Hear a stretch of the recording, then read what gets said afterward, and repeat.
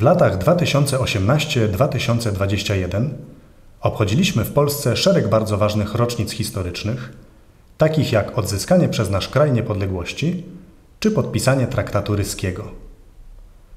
Traktat ten stanowił zwieńczenie zwycięskiej wojny z Rosją bolszewicką i zapewnił odrodzonemu państwu pokojową egzystencję przez niemal 20 lat.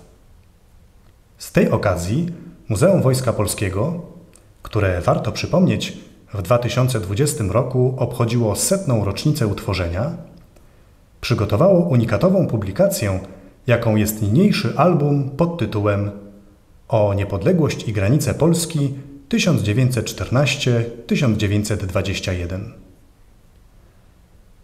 Wyjątkowość tej publikacji polega na tym, że w jednym opracowaniu będą mogli Państwo zapoznać się z dużą dawką wiedzy historycznej, zilustrowaną bogatym materiałem ikonograficznym oraz fotografiami rzadko prezentowanych obiektów, pamiątek po wszystkich polskich formacjach wojskowych z lat I wojny światowej oraz czasów, kiedy kształtowały się granice II Rzeczypospolitej.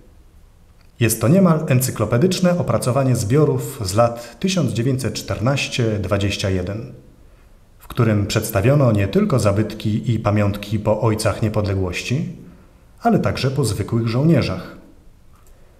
Znajdziemy w nim obrazy, broń, sztandary, odznaczenia, a także dokumenty i pamiątki osobiste. Wspaniała kolekcja naszego muzeum powstawała na przestrzeni ostatnich 100 lat. Niebagatelna część muzealiów znalazła się w naszych zbiorach dzięki prywatnym ofiarodawcom, żołnierzom i ich rodzinom. Zapraszamy do zaznajomienia się z prezentowaną Państwu publikacją, będącą skarbnicą wiedzy o ludziach i wydarzeniach, po których pamiątkami opiekuje się Muzeum Wojska Polskiego.